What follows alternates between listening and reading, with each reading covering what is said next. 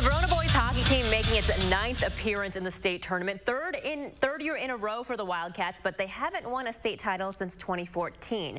Facing the 2nd seed Chippewa Falls today, Verona is the 3rd seed. Scoreless until double overtime. That's where we pick it up. A lot of traffic up front. Walker Hasig on the rebound and scores.